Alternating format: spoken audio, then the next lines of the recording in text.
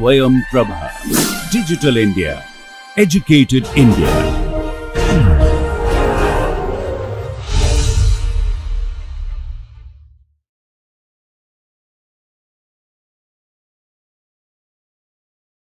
Okay, welcome back.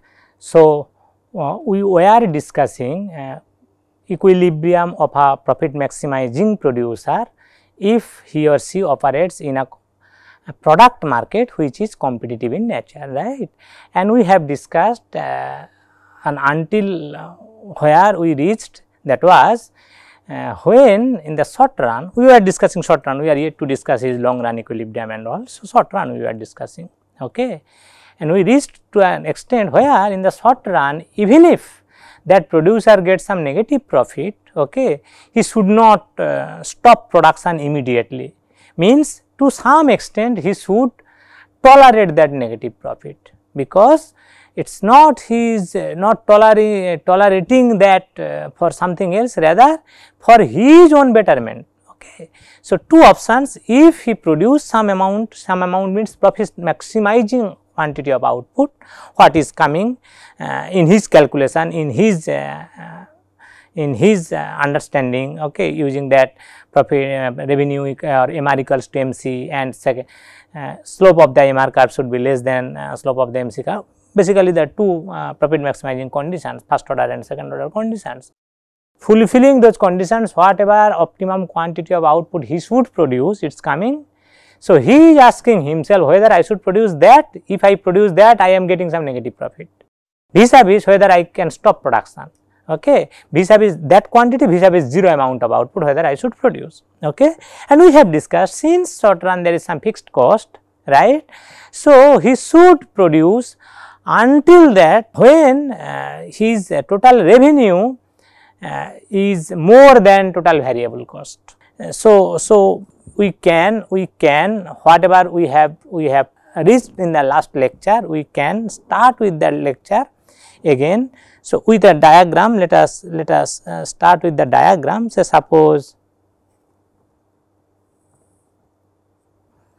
okay. So, as usual we are measuring quantity of output Q in the horizontal axis, and vertical axis all different types of revenues, all different types of costs, price, everything, right.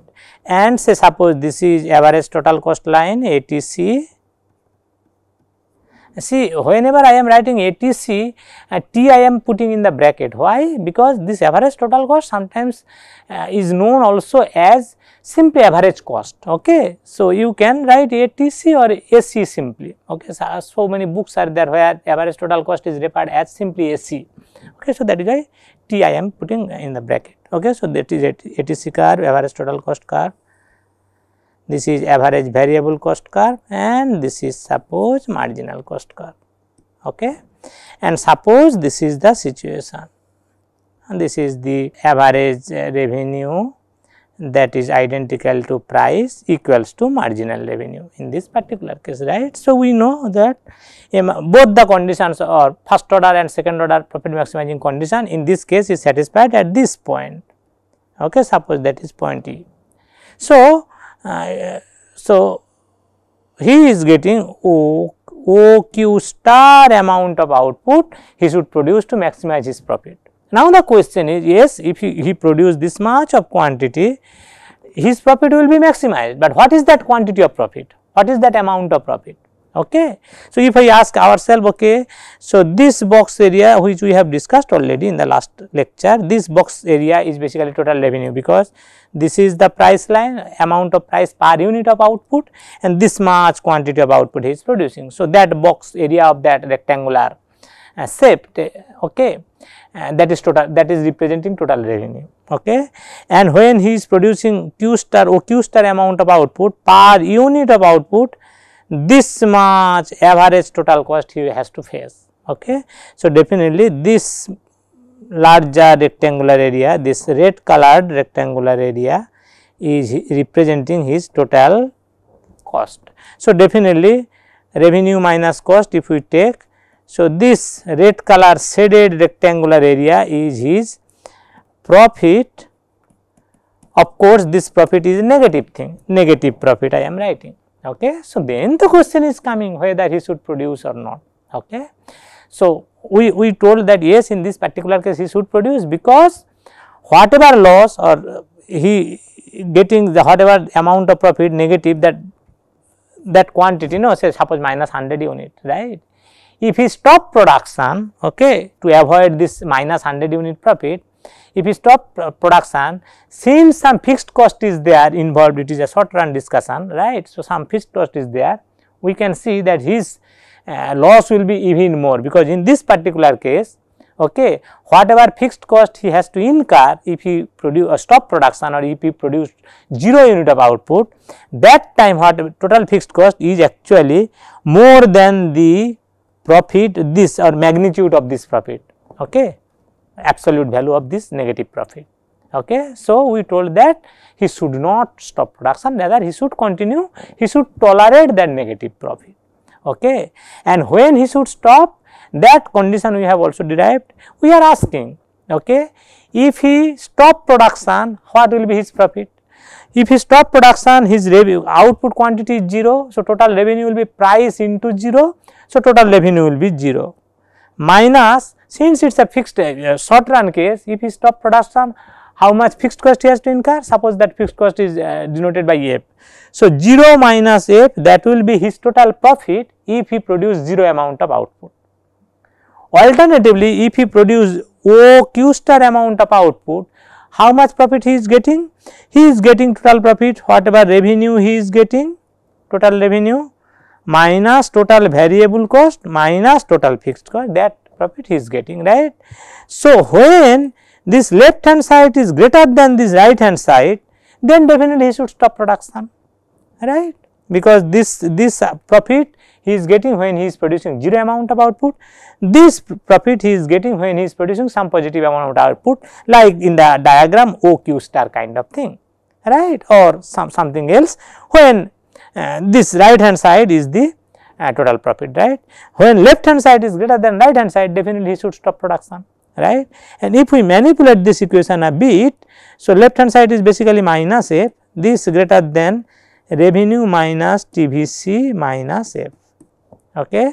So, that implies this minus F, if I take left hand side is basically 0, because minus F and this minus F will be plus F. So, 0, that should be greater than equals to greater than R minus total variable cost, right. So, total variable cost, if I take left hand side, it is basically total variable cost should be more than revenue. Okay. So, if this is the situation, he should stop production. Okay. This we can both side, if I divide by quantity, okay, this will give you, because quantity in any case not equals to 0, okay, when he is producing something, right. So, left hand side will be average variable cost and right hand side will be price, because revenue by cost, revenue by quantity output. So, price. So, when this is the situation, average variable cost is more than price, that time he should stop production. In diagram how we can represent, okay, say suppose, because we do not know where is the price line, where is the demand curve he is facing, that depends on the market demand, overall market demand supply scenario, and that is beyond the control of this particular producer, because anybody in this market, producer, consumer, everybody is a price taker. So, whatever price is coming, he has to take that, right. So, suppose this is the ATC curve, average total cost curve, suppose this is the AVC curve and this is the MC curve, okay, and suppose this is the price line. Say average revenue is identical to price equals to marginal revenue. Of course, we are measuring quantity this side, all the revenues that side, all the cost that side, price, everything we are measuring in the vertical axis as usual. Suppose this. Okay. So, look at here, in this particular case, if he produce some amount of output, not 0 amount of output. So, both the first order and second order condition is telling that he should produce this much of output. Okay. Now, the question is, if he produce that much of output, how much revenue he will get? This is total revenue. How much total cost he will incur?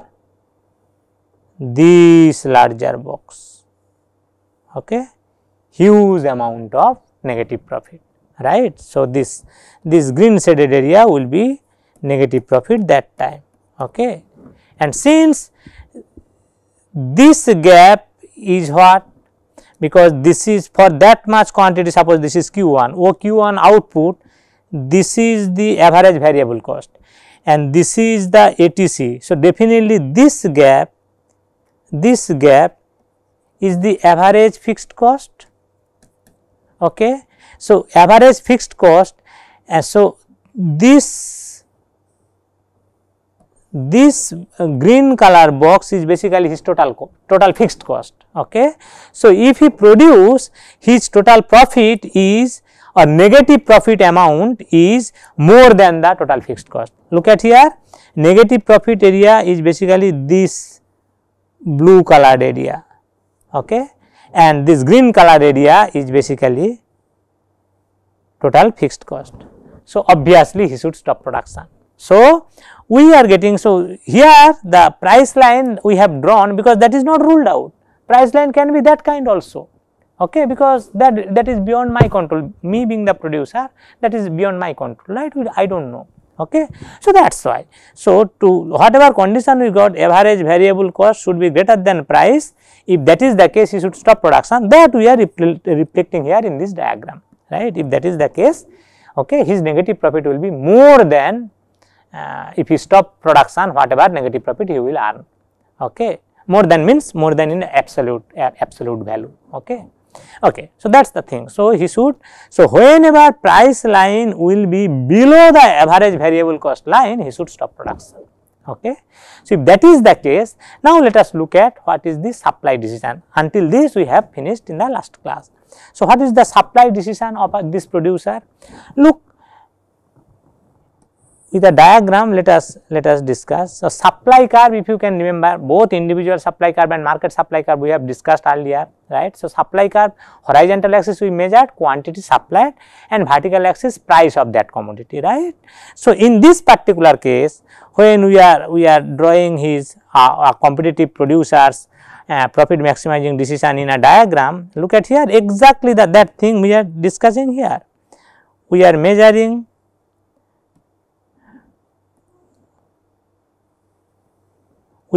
quantity in the horizontal axis and vertical axis, many things we are measuring along, one of them is the price, right. So, we can, if we want, we can draw supply curve also in this framework. Let us try to draw, and this is the MC curve, right. See, when this is the price line, okay, how much quantity he will produce? This much quantity he will produce.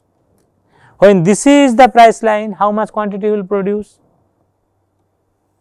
Definitely this much quantity should produce. So, every this much quantity we are talking about or referring, all these quantities are basically profit maximizing output choice, right. Given the price scenario, given the market demand scenario, how much quantity of output should I produce so that my profit will be maximized in that way, okay.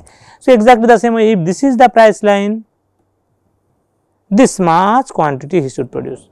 Look at here. So, alternatively we are telling that when price is this much, this is his quantity production, and of course, whatever he is producing, that he will supply in the market.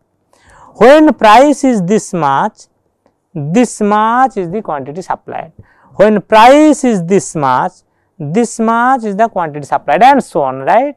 So, essentially how much supply he will how much amount of product he will supply in the market, that depends on what is the price, right. And that supply or quantity supply is determined by, or that supply amount is moving along the marginal cost line, okay.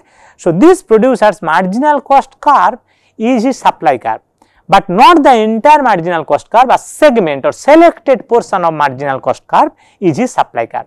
Which is that selected portion? Look, I know that if price line is this will be the supply, this will be the supply. No, in that way, if price line is this will be the supply. Okay, in that way, supply is falling as price is coming down, supply is quantity supplied is falling. okay. But until this point, right, when this is price line, suppose that price line is becoming just tangent to the lowest point of the average variable cost curve, right. That time what will happen?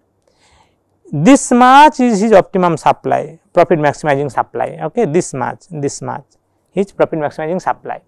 So, if he produce this much and supply whatever profit he will get, okay. If he stop production, exactly same amount of profit he will get, both are negative, exactly same amount. So, at this point when he is, or alternatively when this is the price line given the cost structure of that producer, right, he is indifferent between two options. One, either stop production or either producing 0 unit of output or producing this quantity of output. Both the cases his profit will be negative, and that negative amount is the exactly the fixed cost amount, okay.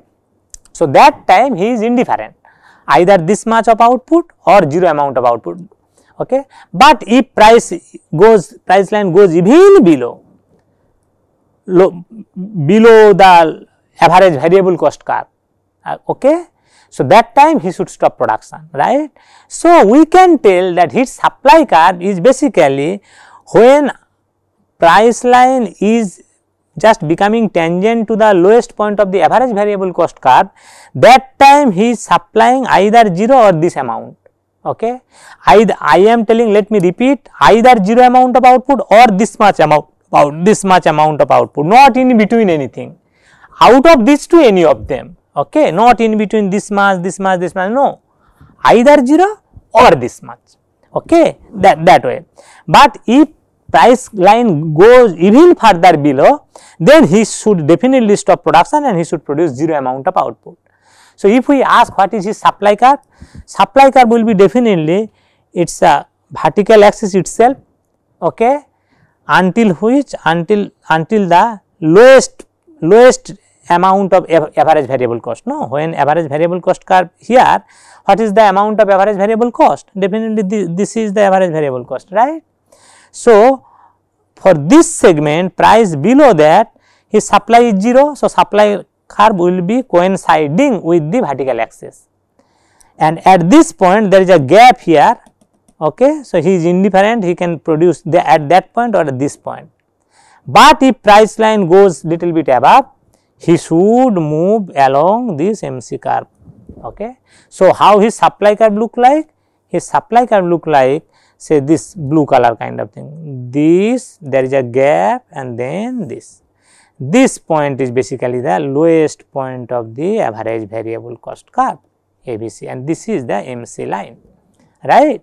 So, we can tell the profit maximizing supply curve of an individual producer whose cost structure is this kind of thing, the supply curve is this, okay.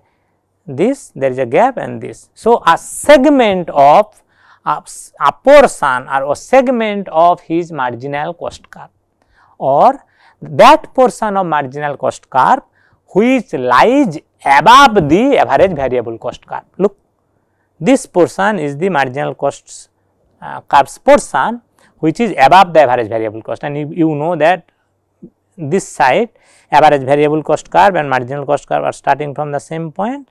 That is the case, right. Okay.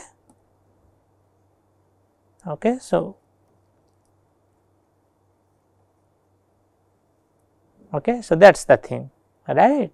So, this portion, this red color portion, this is basically the segment of MC curve which lies above the average variable cost curve. So, that is his supply curve, okay, profit maximizing supply curve, okay.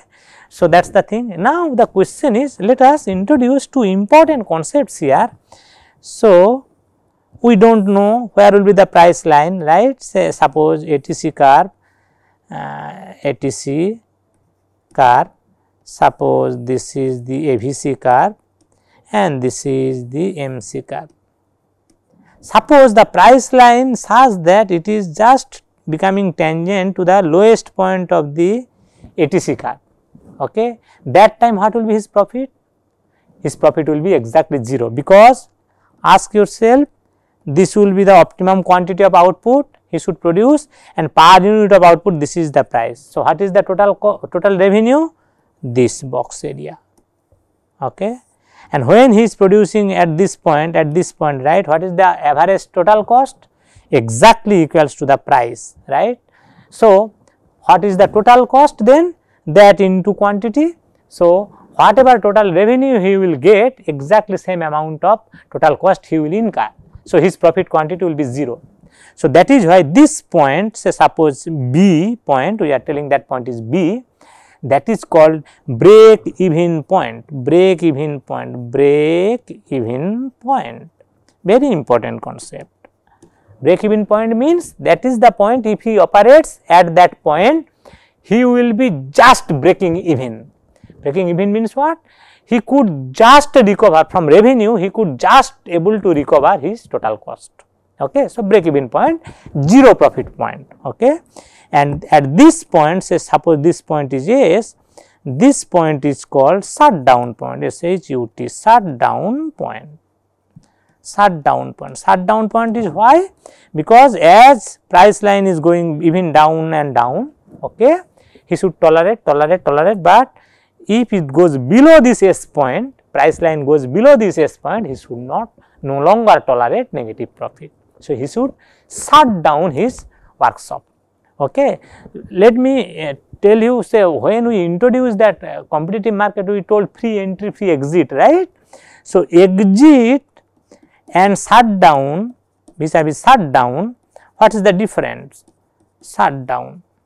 Shutdown is a temporary phenomena, means it is a short run decision that I am stopping my production temporarily, and if for some reason tomorrow or in future market situation is little bit improved, in this particular case market situation improved means what? If price increases little bit, right, then I will start production again. Okay. So, this is a short run decision thing, shutdown kind of thing. Okay. But exit is a long run thing, permanently exiting the market. Okay. If you try to understand this terminology, shut down, any workshop, any factory, or even your nearby some shop, okay, they have a in the shop gate there is a shutter, no, metal shutter is there. So, as if because market situation is not that much optimistic, okay, so that is why the owner of that shop is downing the shutter of that shop, okay, that is why shut down.